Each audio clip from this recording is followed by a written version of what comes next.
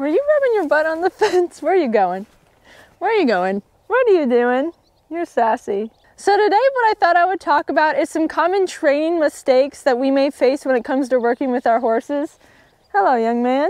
You want to join? So the mistakes I'm going to be sharing are ones that I've personally dealt with myself, and to be honest, I'm still working to perfect my training techniques. So I thought that this video would be great to do because maybe I could share my experience and help you avoid these mistakes that I have made. So we're in the barn now, and I'm going to be brushing Tucker and tacking up so we can go ride, but I thought I would take the time to share my first point on training mistakes that we make and that I personally have made. The first one is just trying to move too fast with the training process. You know, I think that we have this outlook in the riding world where it's like we need to get on the horse as fast as possible, and if you can start your horse the fastest, you're the best. But in reality, I don't think that really gives the horse time to understand the concept of what they're being trained on. I've noticed for me personally, I've tried to rush through the process and get on the horse as fast as I can, but then down the line, it's clearly evident that something has been missed along the way. When we try to rush through the process, we're not giving the horse time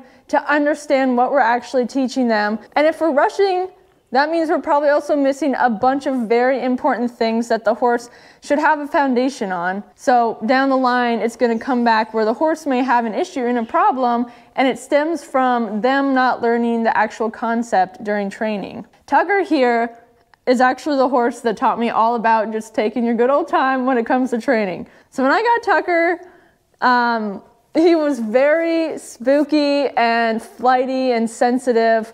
And when it came time to put the saddle on him, or even before that, just to sensitize him to anything being on his back, he was freaked out. His eyes would be wide, he'd gallop around bucking, and it just, you could tell he was not comfortable. And so getting the saddle on him and getting him used to the saddle before I even got on, I took about 3 weeks to do that. I wanted to make sure that he was comfortable with the saddle before I then put a rider on his back. That really taught me the process of like, okay, I need to start taking my time and make sure the horse is comfortable with all this before I move on. Another thing that people skip over with when they try to rush to get on the horse is they skip over groundwork. And groundwork is so essential to the foundation of your training with your horse. You know, I want to make sure my horse respects me on the ground so then they can respect me under saddle. And so that's a huge part that goes overlooked, I notice, when it comes to us just trying to get on as fast as we can. So another training mistake that I know I have personally struggled with a lot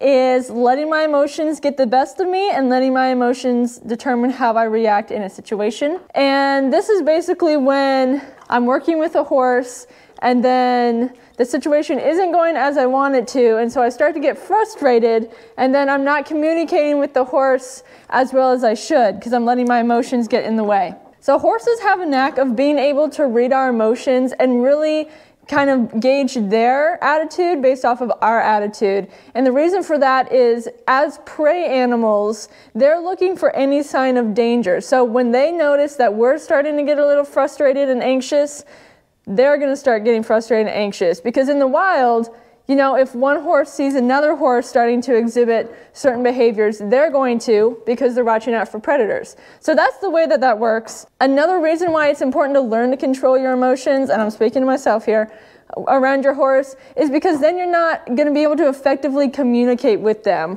I'm going to let my emotions determine how I communicate with my horse, which is probably not going to be the right way. Oh, you want attention. Just in terms of like, your emotions will usually make you ask a little more harshly than you need to, or if you're scared, your emotions are going to make you not ask as confidently as you need to. So ideally, what I want from myself in particular is I want to be able to step out of the situation and not let my emotions be affected. So even if I am getting frustrated and annoyed, I don't want that to be shown to my horse. Like, that's something that needs to be separate from the actual situation that's going on. I think another common mistake that a lot of us make when it comes to working with horses is having too high of expectations when it comes to working with a young horse, or just any horse in particular. This can be challenging, especially if you've been riding a horse that knows what it's doing, to then go to a horse that maybe isn't as well trained or is still maybe young. Then we can have the expectation that they should act and respond and react as the very well-trained horse. And that can be very dangerous to your training and to the young horse you're working with. So the way I learned about this mistake is I had a horse named Dolly when I lived out in Oklahoma, and she was a young Arab quarter horse. I think she was like 3 years old, and she was a very different kind of horse. Like all the horses I had worked with up until that point had been super easy to start. They were very well behaved and just kind of like passive personalities, where Dolly was a little bit more of a spitfire and she would challenge me a bit more. And at the time I had Tucker, and I had him well started under saddle compared to Dolly, who hadn't been started yet. So when I started her, I had a very hard time with her. She would just act up, and I would get very frustrated with her because she wouldn't do what I would ask her to. And after like a month, I really hadn't gotten anywhere with her. So I was talking to my mom, and my mom said to me, well, you just need to stop expecting so much from her, because my mom knew I had been used to working with Tucker, who was pretty well started, compared to Dolly, who wasn't. So, you know, the next day I go and I start to work with Dolly, and I just get rid of all my expectations, and I'm like, let's just have fun. And it's immediate. That horse changed.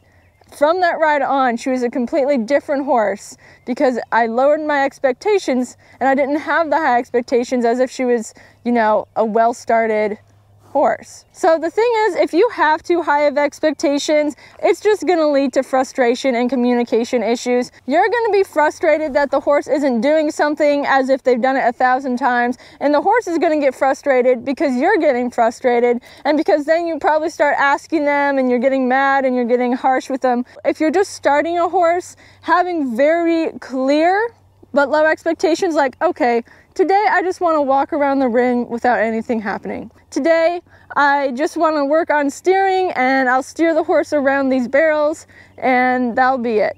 And if the horse can do that, they get rewarded and you're done. So I'm on Tucker now, and I left my bridle at home. So I have to go with the rope today. The next mistake I want to cover when it comes to starting your horse is not rewarding every try. So what I mean by this is when you first start teaching your horse something new, even when they try in the most littlest form, you should reward that. The reason you should reward even the smallest try is because this teaches your horse to respond to the lightest pressure. So I'm back down on the ground, and the reason is I want to actually show you what I mean by this, just because this may be a harder concept to understand. So let's say I want to ask my horse to back up from the ground, and I ask with a light pressure, and then I increase my pressure because they're not responding. So then I'm really pushing on their chest. As soon as he goes to back up, I release the pressure because that's a try. So now he knows that when I touch his chest and push back, he's supposed to respond. So now if I do it and he responds to a lighter pressure, I need to release, even if he did the most tiniest little step like he just did. And so this teaches the horse to respond to the lightest pressure. So if you're not releasing and not rewarding the smallest try, the horse isn't going to understand what you want. And so in the long run, it's going to take a lot more pressure to get them to respond correctly. So the next training mistake I want to talk about is thinking that a one-size-fits-all approach works for every horse. So basically what this means is that you think that you can train every horse the exact same way and they're going to turn out the exact same. So as I mentioned with Tucker and Dolly, you know, two completely different horses. Dolly was a little bit more of a spitfire and a little bit more sensitive.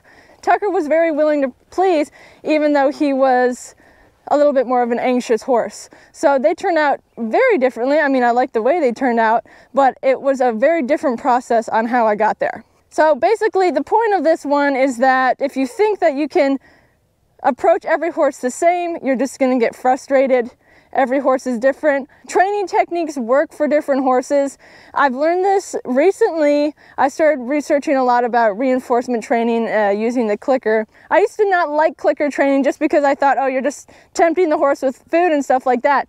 But after researching it further, I found that it is very effective, especially with maybe troubled horses or horses that are very untrusting and skittish. And just working with Tucker, because he's more like that, I've noticed that it is very beneficial for him, especially in helping him get over things that he's scared of or he's anxious about. So another mistake that I know I've made when it comes to training my horses is I haven't made the training fun for them. So this means that instead of making it fun, it's now worked to them and they're not going to be excited about it.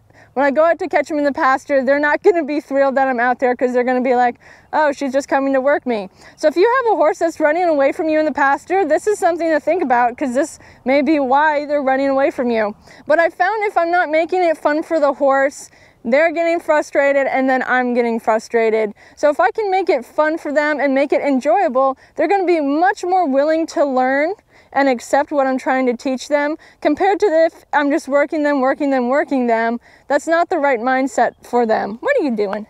So your horse may be getting bored with what you're trying to teach them if they just aren't responding right away, or if they just seem like their movements aren't animated and they're not engaged. If they're getting easily distracted by things around them, that's a good sign that, you know, it's not interesting for them. So a sign that they are interested in having fun is that their ears will be perked up, their movements will be animated, they'll be ready to go. So I like to look for those signs in my horses when I'm training them and riding them, and it's with everything I do, from groundwork to riding. I want my horse to be having fun and enjoying life. I don't want them to be bored and, you know, just think of me as someone who sits on their back and makes them work. If you're more at a place where you need to focus on perfecting your riding, I have a video all about the top riding mistakes that we make. So you can check that out in the description down below. I also give good solutions to those mistakes to help you improve your riding. But if you found this video helpful, please be sure to give us a thumbs up and subscribe to our channel for more weekly horse videos.